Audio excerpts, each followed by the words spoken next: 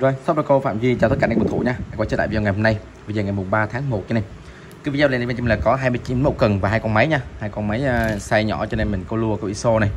Cần thì sẽ có những dòng như là mini nha em. Mini thì ở đây sẽ có dòng như là cần lua này, cần lua rút nha. Một số cần ISO thì là từ 2m7 cho đến 5m3, 5m4. Đây, dòng Daiwa này, có chế độ zoom nha. Đây, có mình có ISO có zoom rất là đẹp. Cứng 1, cứng 2. Một số thì ISO thì phôi 2 da này của NFT này, Shimano này. Mấy con súp lỡ nha, súp lỡ ISO khoen lớn 4m5, 3m9, những con cần lục này từ 3m9 từ đến 4m rưỡi nha em. Đây thì có cho mình là cứng từ 25 đến 30. Đây có một con 3 khúc Olympic này, đây cần rút nha. Có một con 33 cho mình đây, con BS nha. Một số cần dây trong, cần lua thì có những dòng như là máy ngang này, máy đứng. Đây, máy đứng nha, 2 khúc này, 2 khúc nha em. Dòng La Bát khoen AGS. Con này thì còn nguyên bịch này, con này thì của Alpha Taco nha em, mới cứng. Đây, một khúc này. Cắm gốc thì có máy ngang nha em, Gamakatsu cho mình cô lua, cô zip biển này và một số cần 2-3 khúc. Đây thì cứng nha, từ 120 đều có này. Khoen đồng sống. Thì em sẽ báo rõ tình trạng tất cả sản phẩm ở đây. Anh em lưu ý mình chốt đơn cái liên hệ trực tiếp, số điện thoại là Duy 0923 534 779. Tất cả mặt hàng bên em đều ship code nha, để ship code toàn quốc, nhận hàng đồng kiểm cho mình ạ. Rồi ship code toàn quốc 30.000 một đơn. Sẽ cho lên là hai con máy trước nha em. Thì con máy số 1 đây, con số 1 này là con của dòng Cadia nha em, Daiwa Cadia 2506H nha. Đây. Máy còn rất là đẹp nha, mới. Con này thì hàng của bên là hàng mới nha em, China xuất thị trường Nhật này. Con này thì máy cối nông nha, cối nông thứ được mình cô lua. Con này thì mới cứng như này, nó chỉ thiếu cho mình mỗi cái bao vải cái hộp thôi. Máy 99%, hầu như không có xây xước cho mình luôn. Đây, máy mới nha em. Con này thì thông số cước như sau. PE 0.8 được 140m, số 1 được 110m nha. Con này cối nông, thứ được mình cô lua thôi. Đây. Lưỡi gà này, gạt cước này, còn lăn cước này, còn mới nha, tình trạng ok hết, đổi tay trái phải được. Con thì em sẽ test một chiều trước này, ABS đầy đủ nha. Cái con này thì khỏi phải bàn rồi, máy mới thì rơi cho mình tầm khoảng 3 triệu nha em. Đây, 2 triệu này, còn để cho mình giá 1,8 triệu nha. Đây, 1.800.000. Cái dòng này thì nó không có bán thị trường Việt Nam cho mình đâu, vào thị trường Nhật và châu Âu cho mình thôi. Máy mã số 2 thì một con máy của Daiwa luôn. Con này thì có dòng Daiwa Cadia Kit nha em. Đây, Cadia Kit 2.500. Con này thì hàng của mình Thái Lan. Đây, Thái Lan xuất thị trường Nhật. Con này thì đời sâu hơn con nãy. Tình trạng con này thì có sức dăm như này. Đây, có sức dăm ở đít rồi này kia này. Con này thì đã được độ tay quay lại nha. Cái tay quay của nó thì nó sẽ có cái núm như thế này của Daiwa. Thì bên Nhật cho nó cẩn thủ trước á, cho độ mà cái tay quay bằng tròn như bên đây. Đây, tròn cho mình nha. Thái Lan. Tình trạng thì có xước, con này thì sẽ có sẵn cho mình dây đây, dây cước như này. Đây, có sẵn dây cước này. Lưỡi gà này, lô cước này, gạt cước này. Mà rất là nhạy nha. Đây, tình trạng thì có ok hết. Rồi con này thì có ABS đầy đủ nha em. Đây, có ABS này, có ABS đầy đủ nha, chốt chặn 2 chiều có này. Máy cực kỳ mượt nha. Con thì để cho mình giá tốt 1,5 triệu nha em. Đây, 1.500.000. Con thì mình đánh muôn đời luôn. Đối với cần thì có 29 mẫu cần mã số 1. Số 1 thì đây sẽ có một con cần lua rút nha em. Đây, con cần lua rút carbon nha, 1,8 này. Con này thì hàng Nhật bãi nó về nha em. Thì con này khoen của mình là khoen nhôm nha, đây khoen loại sứ nhôm. Con này thì cứng nha, con này hiện tại là cần nó cứng tầm khoảng vẫn M, tính theo cần lua cho mình, ngọn 2 ly này. Đây, ngọn 2 ly nha. Cần carbon nha này. Đây. Con này là cần lua rút, nó cứng tầm khoảng M đến MH cho mình á. Em thấy rất là cứng nha. Còn mấy cái khoen có cái khoen chạy này. Đây. Tổng thể thế này nha. Quét 8. Bắt là bắt vặn này. Chỗ này thì có một cái chỗ cho anh em mình chắc cái con mồi đó. Đây. Con này thì lua nha. Con này thì mình lùi nhá, hơi và nhất thực đồ được, thấy rất là cứng. Đây, con này dạng cần mini. Thì con này cân nặng được là 150g, mã số 1 cho anh em, giá 300.000. Thì con này thu gọn được là 60 cm nha. Đây, mini dạng nhỏ gọn 60 cm cho mình. Mã số 2, số 2 thì một con cần ISO. Đây, con cần ISO có dòng Master nha. Đây, Master hàng nội địa Nhật. Độ dài của cần là 3m3, độ cứng 2. Cứng 2 thì nó sẽ rơi cho mình tầm khoảng trên 4H nha. Đây, khoen pad Fuji, lọ xì đá xám. Cái con này 3m3 thì con này đo cho mình chính xác nha em đo thực tế được là 3m22 nha. Đây, nó hụt tầm khoảng 8 phân á. Ngọn là 1.8 ly. Ngọn con này thì nó chỉ có mình 2 khuyên chạy này. Đây, cần carbon nha. Đây, xoắn vân toàn thân. Đây, tổng thể thế này. Đo thực tế thì nó hụt 8 phân. Đây, còn 3m22 thôi. Cần thì còn đẹp bộ kế nha. Con này cứng tầm khoảng 4H hơn cho mình. Khoen pad Fuji, con này thì cân nặng được á là 120g, mã số 2, giá 500.000 nha em. Mấy con mini này thì em đo thực tế thu gọn con này là 76 nha. Đây, 76 cm cho mình. 3m3, cứng trên 4H ạ. Mã số 3, một con cần ISO mini luôn. Con này thì nội địa Nhật cực đẹp nha em. Đây. Con này ISO mini, độ dài con này là 5m4 cho nên. Đây, độ dài là 5m4, nội địa Nhật này, made in Japan. Đây, có tem vàng đầy đủ cho mình hết. Cần là cần carbon nha. Khoen pad Fuji loại xì đá xám. Con này hạ tay ra cho mình tầm khoảng 4h. Ngọn cần tự đo cho mình sát, cái này là ngọn 1.2 ly. Đây, ngọn thì có một khoen chạy này. Cần carbon nha. Đây, carbon xoắn vân. Đây, tổng thể thế này. Cần thì nó sẽ còn sáng và đẹp hết nha. Đây. ISO mini. Thì cái ISO mini này thì có một cái lóng giữa sẽ bỏ khoen như này. Đây, cái này là zin theo cần nha. Trong nó ngắn á, thì nó sẽ có một lóng giữa sẽ bỏ khoen. Còn mấy lóng sắt dưới thì có này, đầy đủ nha. Made in Japan 5m4. Con này thì cứng tầm khoảng 4h. Độ cứng tầm khoảng độ cứng 2 tính theo cường ISO. Cân nặng con này là 230g, mã số 3 anh em. Giá 550 nha. Thu gọn cần là 53 cm cho mình. Đây, tay cầm thì được cuốn chỉ và dây mây hết này. Số 3. Mã số 4. Số 4 thì đây có con cần ISO khoen lớn. Con này cho mình cô ngâm cô đơn được nha em. Con này thì của hãng Đây qua này. Độ dài con này là 3m, độ cứng 50. Con này dạng cần cô ngâm cô đơn, hàng Korea, xuất thị trường Nhật. Con này chất liệu của cần là graphite nha. Đây, con này graphite. Bắt vặn Fuji FPS 28. Dạng khoen Fuji sứ đá xám. Thì cứng 50 thì con này ngọn cần thì đo cho mình sát, cái này là ngọn 2 ly nha. Ngọn nước sơn màu trắng sẽ có một này và 2 khoen chạy đây. Đây, tổng thể thế này.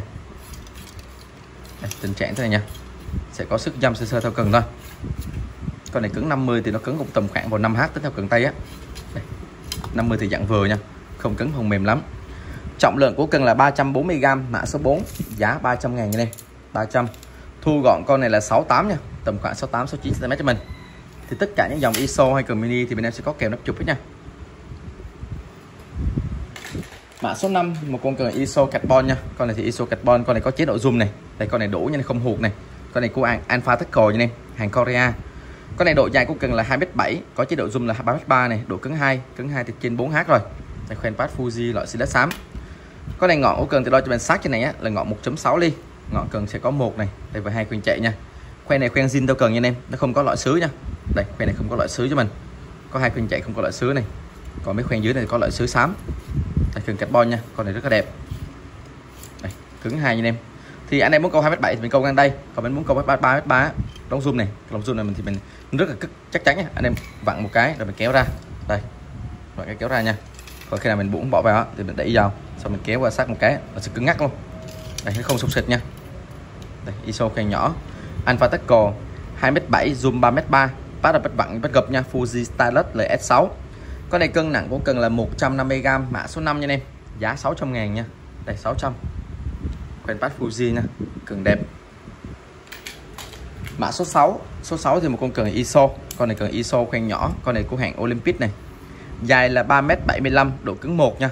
Đây, độ cứng 1. Hàng có bên hàng nội địa Nhật này. Đây có tem vàng đầy đủ hết. Tay cầm thì nó được cuốn chỉ này, cầm chắc tay. Bắt gặp Fuji F6.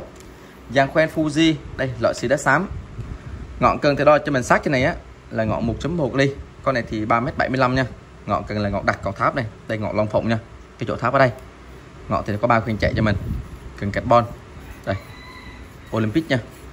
Tình trạng thế này, nó sẽ có sức dăm sơ theo cần cái này. Đây, có sức dăm nha. Đây, tổng thể 3m75, độ cứng 1. Con này thì cân nặng được của cần á là 210g, mã số 6, giá 500.000 ạ. Mã số 7. Số 7 một con cần ISO khoen nhỏ. Con này của hãng NFT này. Con này cực đẹp nha, phôi 2 da của dòng Power 5m4, độ cứng 2. Con này hàng Singapore, xuất thị trường Nhật nha. Đây có tem nội địa đây. Thì phôi của mình là phôi 2 da. Con này hạ tay xuống rồi cho mình tầm khoảng 4h. Anh em về đánh cá chép mè được này. Ngọn cần là 1.3 ly. Con này thì cái ngọn của cần sẽ có một này, 2 khoen chạy nha. Con này trừ cái lóng ngọn và lóng thứ hai của cần là carbon xoắn vân thôi. Còn những lóng còn lại là 2 da hết nha này.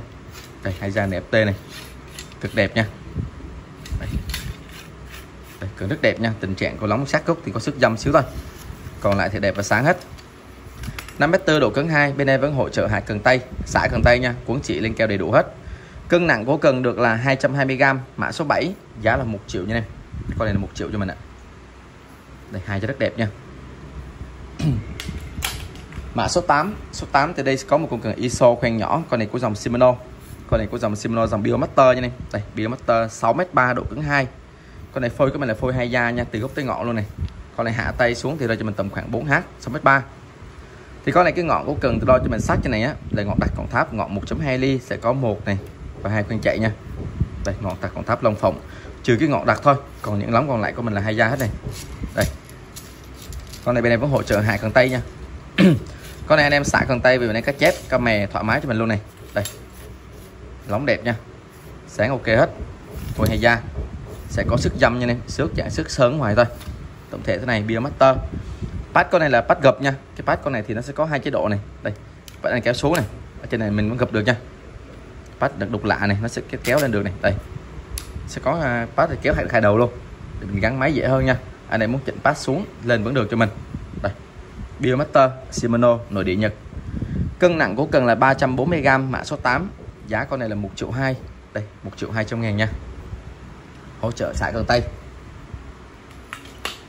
Tiếp theo thì một số cần súp lỡ và ISO can lớn này. Con này thì dạng ISO can lớn như này. Con này cần carbon, độ dài con này là 3m9. Con này thì khoen pad thường nha. Đây, con này pad vặn này, pad thường nha. Và dạng khoen cái mình là khoen thường. Đây có loại sứ cho mình luôn. 3m9, con này tính theo cần ISO thì nó cứng tầm khoảng độ cứng 4 đến 5 cho mình á. Ngọn cần 1.7 ly này. Có lớp sơn màu xanh nha, sẽ có 1 này, 2 này, và 3 khoen chạy này. Đây, tổng thể thế này nha. Đây, lóng riết sẽ còn sáng và đẹp hết, đi kèm là 4 lóng như này. Con này anh em về xả cần tay mình công ngâm cô đơn rồi được này. Cứng tầm khoảng vào trên 6-5h, 5-6h cho mình á. Đây, khoen lớn nha. 3m9, cứng tầm khoảng độ cứng 4 theo cần ISO. Trọng lượng con này là 270g, mã số 9, giá 500.000. Mã số 10, con này cần ISO khoen lớn, con này cần carbon cho mình luôn. Độ dài con này là 4m5, độ cứng 15. Cứng 15 là tính theo cần súp lỡ nha, là cứng 15. Pad vặn này Fuji. Dạng khoen của mình là khoen thường như này. Pad Fuji vào khoen thường loại sứ cho mình. Cứng 15 thì ngọn thường là 1.8 ly. Ngọn con này thì nó sẽ có 1 này, 2 nha, khoen chạy. Để carbon nha. Carbon xoắn vân, nước sơn màu bạc thế này. Đây, tổng thể này nha. Tình trạng này, đóng semi chống nổ đầy đủ cho mình ạ. Khoen pad thường như này. 4m5, độ cứng 15, cân nặng được là 350g, mã số 10. Giá con này là 550 ạ. Đây, 550.000. Mã số 11. 11 một con cần lục như này. Con này là cần lục, cần súp lỡ nha. Có dòng Gravit, dài là 4m2. Đây, 4m2 cho mình. Con này thì khoen pad Fuji hết rồi. Đây, đỏ xì đá xám. Con này độ cứng cần ra cho mình tầm khoảng vào 25 thôi. Đánh đầu cần gần bờ. Con này ngọn cần là 2.2 ly. Ngọn sẽ có cho mình là có 2 khoen chạy này. Đây, có 2 khoen chạy nha. Cần carbon nước sơn màu bạc này. Đây, cần đẹp nha. Cần đẹp, sáng và ok hết. Đây, tổng thể thế này. Khoen pad Fuji xứ đá xám nha. 4m2 cứng 25. Con này thì cái màu trắng hồng nha em. Đây, rất là đẹp. Cân nặng con này là 390g, mã số 11, giá 700 nha em. 700.000 ạ. Mã số 12. 12 một con cần lục. Con này thì của dòng Suzumi, con này thì dài hơn. Đây, Suzumi nha em. Hàng Korea này, có tem vàng. Con này độ dài cần là 4m rưỡi nha. Đây, 4m5. Cũng là khoen pad Fuji hết. Pad Fuji F7. Dàn khoen Fuji, loại xì đá xám. Thì độ cứng con này cũng rơi cho mình tầm khoảng vào 27 thôi. Ngọn con này là ngọn 2.7 ly. Ngọn nước sơn màu trắng. Đây, 1 này, 2 khoen chạy nha. Trên trắng dưới xanh. Nó sẽ làm zin theo một cần nha. Đây, tổng thể này, đánh đầu cần gần bờ. Con này đi kèm 5 lóng như này. Đây, 4,5 đi kèm 5 lóng nha. Đây, tình trạng thế này. Cần thì nó sẽ còn sáng và đẹp ok nha. Trong một cái lóng gốc ngoài thì hơi cũ thôi. Còn lại cần ok hết. Cân nặng của cần là 460g, mã số 12, giá 700 nha em. 700.000 ạ, đánh đầu cần gần bờ. Suzumi. Tiếp theo thì mã số 13. 13 thì đây sẽ có một con cần lộc của Daiwa. Đây, cần lộc này của hãng Daiwa nha. Con này có dòng là Powercat, dài là 4m2, cứng 27. Rồi cho mình tầm khoảng DS. Con này hàng Korea xuất thị trường Nhật này, có mã code và tem vàng. Tình trạng con này thì gốc sẽ có xước miếng sơn ở đây nha. Đây, xước miếng sơn ở đây. Con pad của mình là pad gập này, Fuji Stylus. Dàn khoen này dàn khoen full xích thế này. Đây, khoen full xích nha.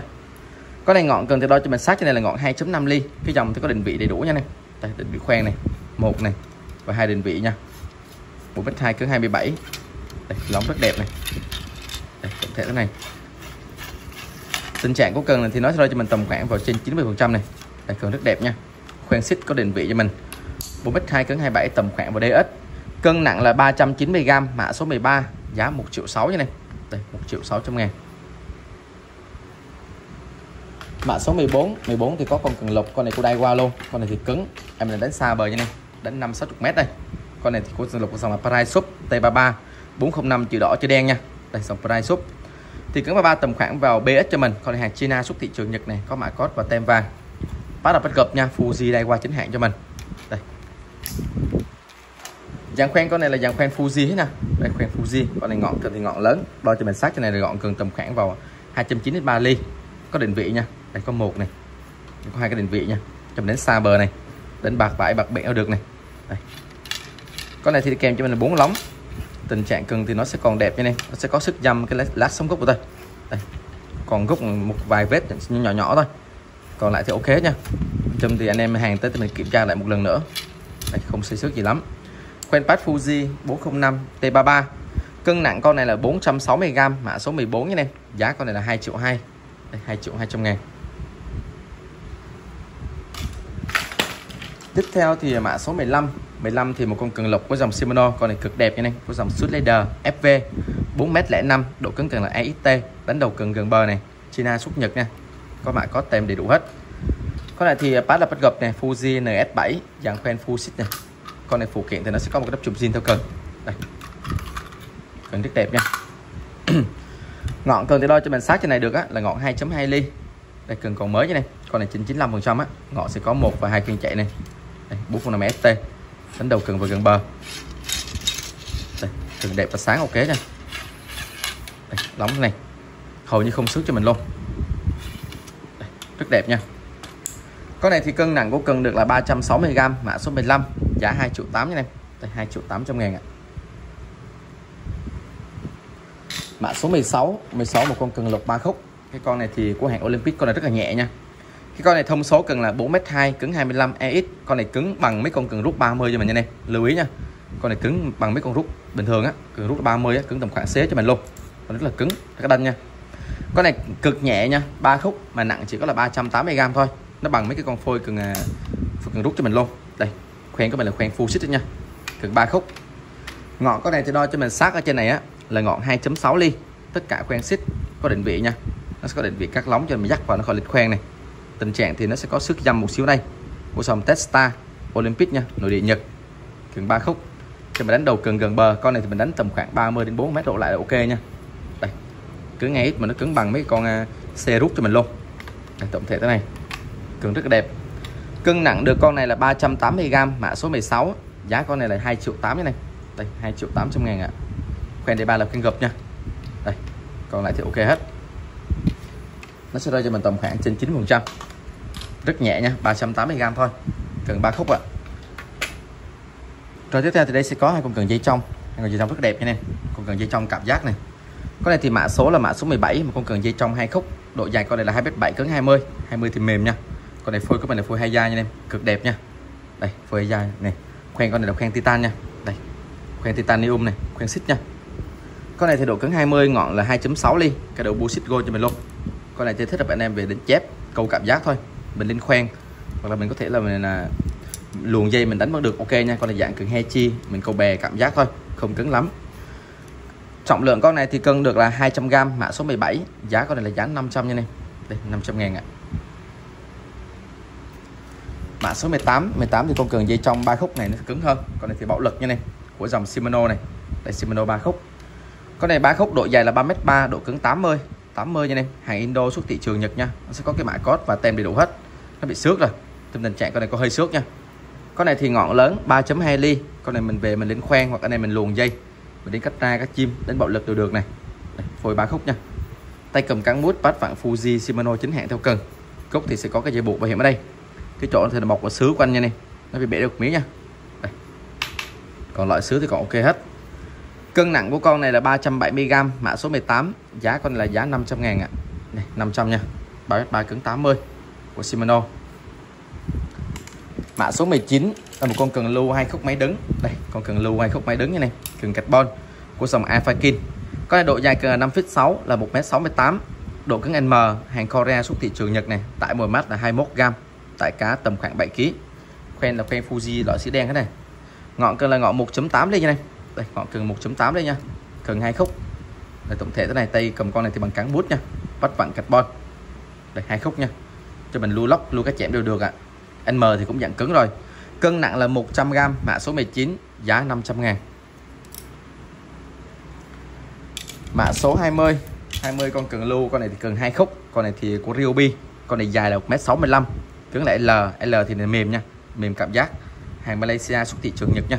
Đây, anh em muốn mềm thì lấy con này, còn cứng thì lấy con M hồi nãy. Khoen pad Fuji, lọ xi đất xám, ngọn cần là 1.8 ly, con này L thích hợp mình câu bè, mình lưu mực được nha. Đây, câu bè và lưu mực thôi. Cái tay cầm con này thì bằng cán mút, bắt là bắt vặn này Fuji nha, dòng Real Xích 16. Cái miếng mút sau này bể nha, đây bể mút sau này một xíu. Đây, 1m55 cái L, cân nặng 100g, mã số 20, giá có đây là 500.000 cho mình ạ. Rồi mã số tiếp theo là mã số 21 nha em. 21 thì con này là con siêu phẩm của Daiwa này. Con này thì em biết rồi, con này có dòng La Bát nha. Đây, Daiwa dòng La Bát. Con này dài là 8,7, là 2m61, độ cứng ML nha. Con này hàng China xuất thị trường Nhật, có mã code và tem vàng. Con này tải mồi từ 5 đến 28g, tải cá là 12 là bao, hỗ trợ PE 0.5 đến 1.2 này. Con này thì anh em mình lưu gần, nhá hơi giá thực đều được nha. Con này còn khoen, cái này khoen AGS nha. Đây AGS này. Nguyên cái bộ khoen con này thì cho là bằng gần mà tiền cứng cho mình rồi. Con này thì giá mới thị trường thì nó rơi cho mình tầm khoảng vào 8 triệu như này. Còn để cho mình giá tốt nha, hàng lướt 99%. Đây, để cho mình giá là 4,5 triệu này. Đây, 4.500.000. Cái con này thì nó sẽ cứng bằng M đối với cường thường nha, M đối với những con thường cho mình. Thông số L, bắt đầu vặn đây qua chính hẹn cho mình. Đây phôi hay da, khoen của mình là khoen AGS hết. Cái dàn khoen này lẻ không đã rơi cho mình tầm khoảng vào gần 4 triệu rồi nha. Đây nguyên bộ khoen này nha, khoen AGS cho mình. Trọng lượng cân thì tương đối nhẹ luôn, 128g, mã số 21, giá 4,5 triệu. Đây 4.500.000. Có là tùy theo giá này, giá châu Âu hay là bên Nhật á, thì nó bán cho mình ra cho mình tầm khoảng từ 7,8 triệu đến 8 triệu cho mình. Có để thiếu một cái hộp thôi, cần thì còn đẹp hết. Mã số 22, một con cần một khúc như này. Đây một con cần zit nha, một khúc có dòng Crazy Alpha Tackle này. Con này thì nó dài là 1m93. Con này thì mới cứng, nó sẽ còn nguyên đầy đủ cho mình nha, còn bao vải rồi hết luôn. Đây. Con này thì thích hợp cho mình câu zit, câu ngâm, câu hay dai như này. Đây có dòng Crazy nha. Cái dòng này thì của China xuất thị trường Nhật, thì thông số con này dài á là 1m63 này, M là 1m89, gần 1m9 cho mình, dòng zit nha, Crazy Alpha Tackle, phôi hay da này. Con này thông số lưu mát á, là 180g. Con này nhức hỏng nha, tại tỉnh là 4 kg, có mã code đầy đủ nha. Đây con khoen của mình là khoen full xích thế này, khoen bướm 3 chân hết, tổng thể thế này nha. Còn con này thì mới cứng rồi. Con này giá mới thị trường như này, giá mới thị trường là gần 3 triệu nha, 2,9 triệu đến 3 triệu cho mình, chưa kể phí vận chuyển từ bên Nhật về nha. Đây phôi hay da thì con này cho mình giá cực kỳ tốt luôn, 1,8 triệu thôi. Đây 1.800.000 như này. Phát là vặn này Fuji Karaji chính hãng cho mình, của dòng Alpha Tackle. Đây China xuất thị trường Nhật, còn đầy đủ như này, nó sẽ còn đầy đủ sổ sách thế này. Đây đầy đủ sổ sách và bao vải hết nha, mới cứng luôn, 1,8 triệu cho mình ạ. Con này cứng M cũng dạng tầm khoảng MH, rất là cứng, luôn 180g. Tiếp theo thì đây sẽ có một con cần một khúc. Con này thì máy đứng, con này cho anh em mình câu ngâm, câu máy điện được này. Đây, còn một khúc máy đứng như này. Có độ dài của cần là 2m1, độ cứng là 120. 120 thì nó rơi cho mình tầm khoảng vào trên MH rồi. Đây cứng một lực của dòng Pro Mane. Dàn khoen con này là khoen biển như này. Đây khoen biển loại xích cho mình này. Đây cần là cần một khúc nha. Máy đứng, con này thì bạo lực cho mình câu máy điện hoặc là câu bạo lực này. Ngọn con này đo cho mình sắc, cái này là ngọn 2.5 ly. Đây tổng thể nha. Ở trên nó sơn màu trắng, ở dưới thì nó sẽ màu bạc thế này. Đây. Một khúc như này. Cần thì nó sẽ còn ok hết. Tay cầm cán mút, bắt đầu vặn chính hãng theo cần luôn. 2m1 cứng 120. Tính theo cần mà zip độ thì nó rơi cho mình tầm khoảng trên MH. Cân nặng là 410g, mã số 23, giá 700 nha em. Đây, giá 700.000 cho mình ạ. Mã số 24. 24 thì con cần một khúc luôn. Con này cần một khúc của hãng Daiwa nha. Con này cũng dạng câu ngâm. Đây, Daiwa nha, nội địa Nhật này. Con này cần một khúc. Con này thì khoen pad là khoen pad chính hãng theo cần nha em. Fuji loại xi đá trắng. Độ dài của cần này thì là 1m45. Đây 1m45, ngọn cần là 3 ly. Ngọn 3 ly nha, con này độ cứng tầm khoảng từ 80 đến 100 á. Cũng dạng cứng bạo lực. Đây một khúc nha. Một khúc máy đứng, tay cầm cán bút, bắt vặn Fuji này. D22B nha. Đây chữ vàng cho mình. Sẽ có dây buộc bảo hiểm ở đây. 1m45, một khúc Daiwa, cân nặng là 360g, ngọn 3 ly, mã 24, giá 600.000 nha. Đây 600 cho mình ạ. Mã số 24, 24, 25, 25 thì một con cần zit như này. Đây con này là con cần lưu cần zit nha, của Gamakatsu này. Đây con này máy ngang cắm gốc. Đây Gamakatsu thì nội địa Nhật rồi. Độ dài con này là 6,7 này. 6,7 là 2m01 á.